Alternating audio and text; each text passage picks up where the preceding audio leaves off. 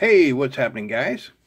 What you see here is just a little Arduino or ESP32 Raspberry Pi, whatever laser module. It's just a little laser diode on a PCB with a resistor, so you don't burn it out. You feed it 3.3 volts, and Bob's your uncle, right?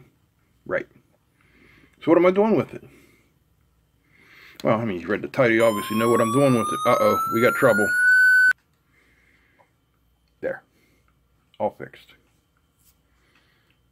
So the laser is shining at the secret component that I have underneath of this little card, and the component is really no secret at all. It is simply an LDR. The card's on there to keep the outside light from affecting it, and the laser is over there, this is over here, and why, if something were to break that beam like this here black magical marker, you'd get a really annoying sound plus that light. So what we have here, let me bring it closer so I don't keep triggering it. There we go. So what we have here is a cool little burglar alarm, I guess you could call it. What I think is neat about this is it's a simple project, and if you got kids or grandkids, or you're a kid at heart, get them, bring them in, put this together with them. They'll love you for it, and you'll have fun. All right, let's get started talking about how I did this. All right, let's take a quick look at our components. So this is the first thing I showed you. If it will focus, hello, there we go. Just a little diode laser, like you find in the laser pointer, nothing spectacular. It's just mounted on a board. Now, it has 3 connections.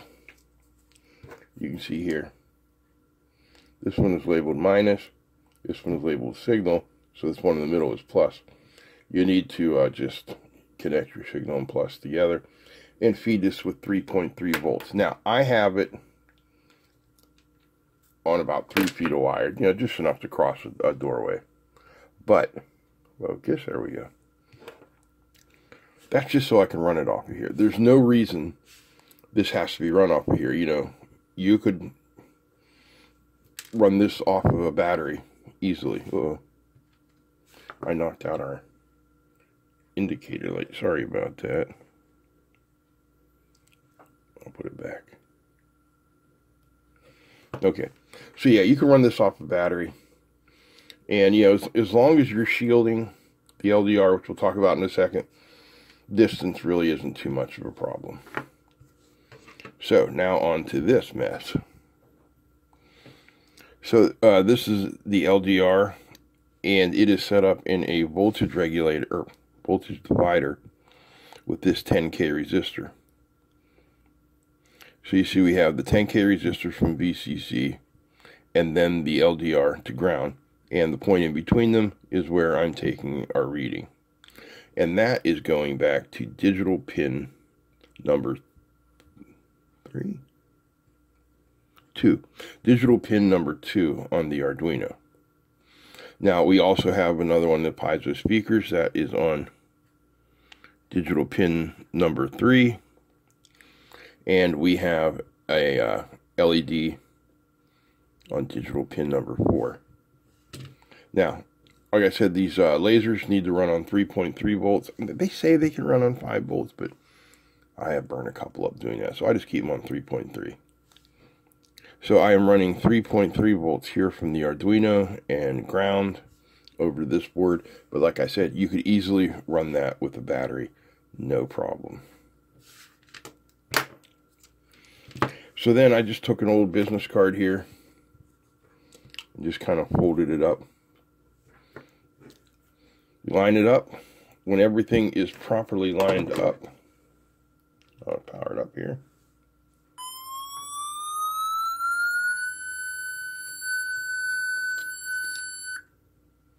There. You can see that the laser is shining on the card, or on the LDR. And then if the beam is broken, we get the alarm effect. So let's go over to the computer and we can talk about the code. It's not very hard. All right, here's the code for the Tripwire Alarm. We start off by declaring some constant integers. Button pin equals number 2, LED pin equals number 6, tone pin equals number 3. Then we're going to use a Boolean. A Boolean variable is one that can either be true or false, on or off, 1 or 0, you know. It's binary. And we're going to start off with false for our active alarm. Now in our setup, we need to set up our 3 pins. Button pin is an input with an internal 10K pull-up.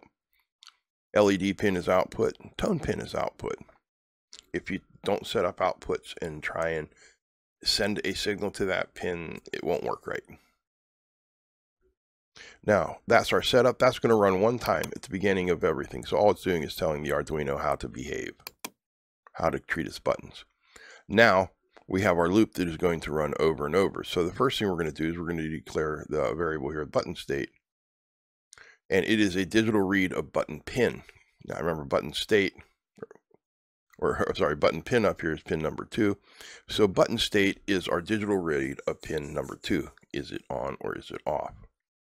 If it is high, which means the button is pressed, you can tell I've adapted this code from something I wrote a while back for a push button thing, but it works just as well for this. The Arduino doesn't care. It just needs a high signal. So if the button is pressed, activate the alarm. So if not active alarm, remember that's our Boolean up here, active alarm. So we're saying if it's not active, make it active. Turn on the LED and play this tone that is going to creep up from 1000 to 1500 hertz, one at a time with a 5 millisecond delay. Otherwise, turn everything off. That's how simple this little alarm program is.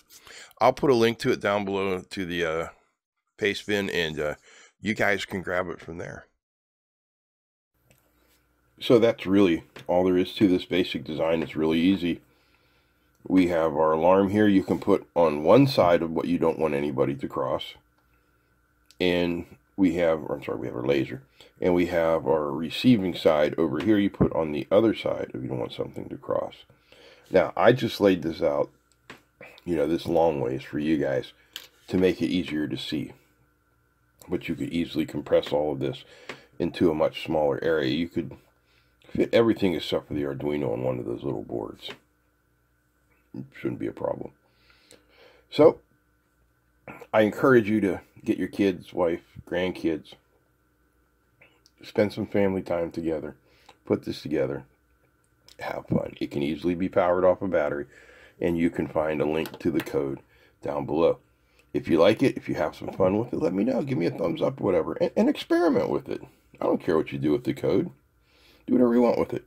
For instance, when the alarm goes off currently, we have that red LED that comes on.